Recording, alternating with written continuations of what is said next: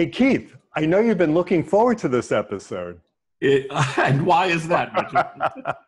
Because today we're going to talk about one of your favorite problem-solving techniques, brainwriting. It's true. Brainwriting is awesome. Now, last time we shared with the audience idea sprinting, that fast-paced, beat-the-clock problem-solving technique that allows you to very quickly get lots of ideas on the table. It's super effective. Today, we're going to do something very, very different. Brainwriting.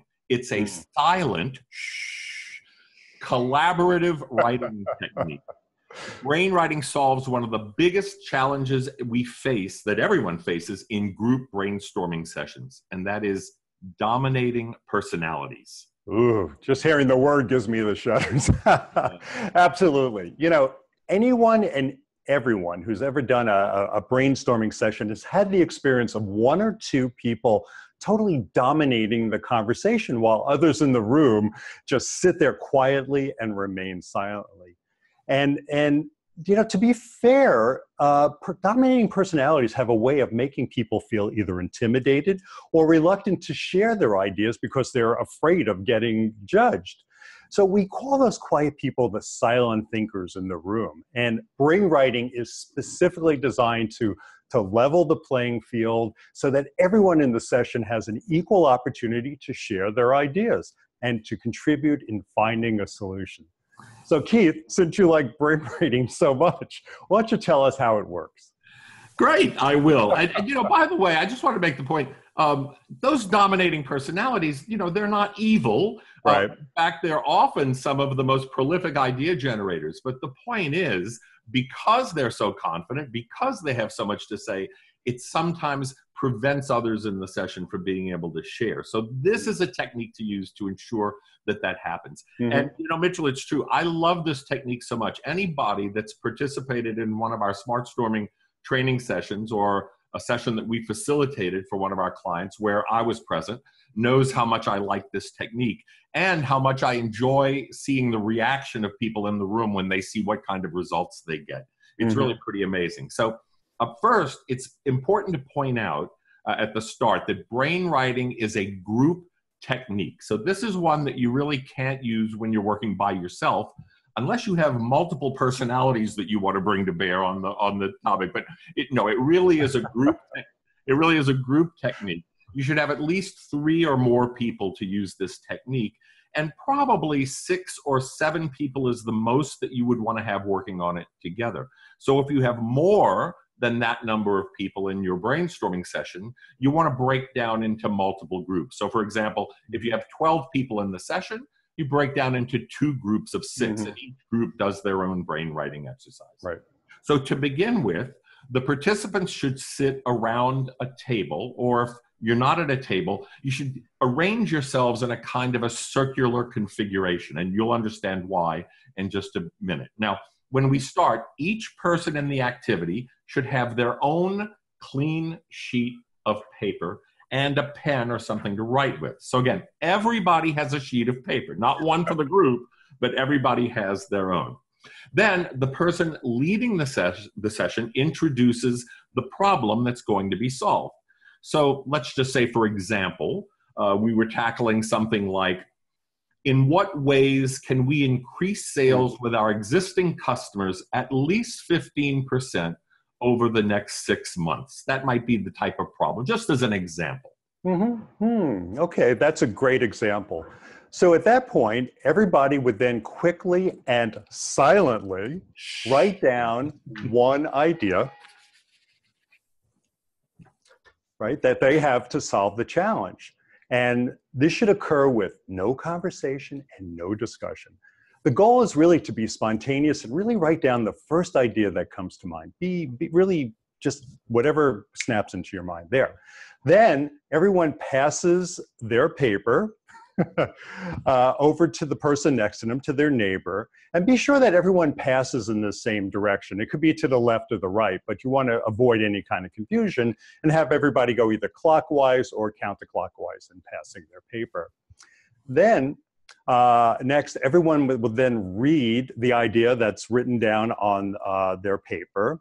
And then just below that, they'll write down an idea contribution of their own. And they can either build on the idea or try to improve the previous idea that's there, or they can add a completely new idea that's inspired by the first one, as long as they contribute and there's no conversation. That's right. Anything goes. And then you just continue that process. You just repeat the process.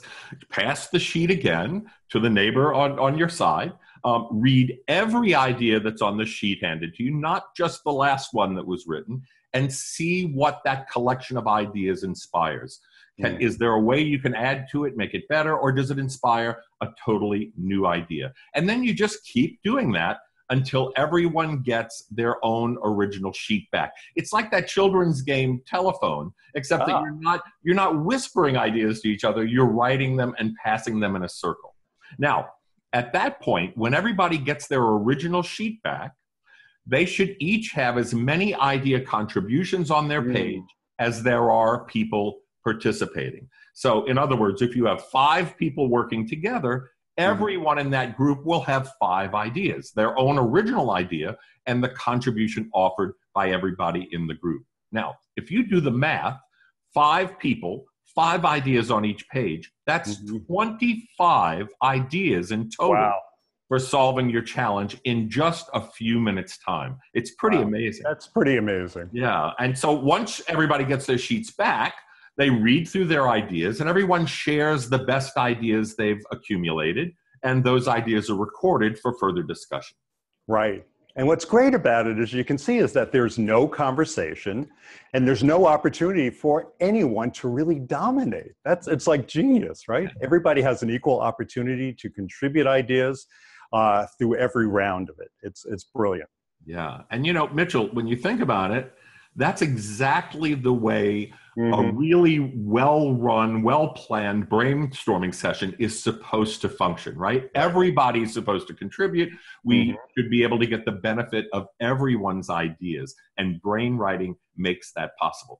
BrainWriting is so simple, we actually have clients that use it through email, and they came to us with that idea. We didn't make it up for them.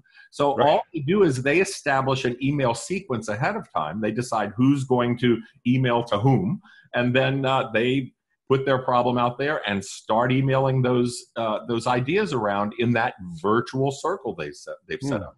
I mean, you could even do this with a little bit of planning and coordination using a chat function on a web conferencing platform like Skype or Zoom. It really is an outstanding process. So give BrainWriting a try the next time you and your team have a challenge to tackle. I think you're going to be amazed at how quickly and how quietly you can come up with game-changing ideas. And by the way, as a reminder, complete instructions for BrainWriting, idea sprinting, and 18 other techniques are in our book, SmartStorming, the game-changing process for generating bigger, better ideas. The book is available on Amazon, everywhere online, and through our website if you're interested. That's right. So don't miss our next episode, because we're going to teach you one of the most unusual and most fun problem-solving techniques we use in our brainstorming sessions. It's called bad to good. And if you've ever had a bad idea, you're going to love it. Oh, and Mitchell, I've had plenty of bad ideas. Haven't we all? Haven't we all? So until next time, keep your brain writing and think more innovatively. Do you have questions about how you and your team can think more innovatively? Email them to us at partners@smartstorming.com or contact us through our website at smartstorming.com.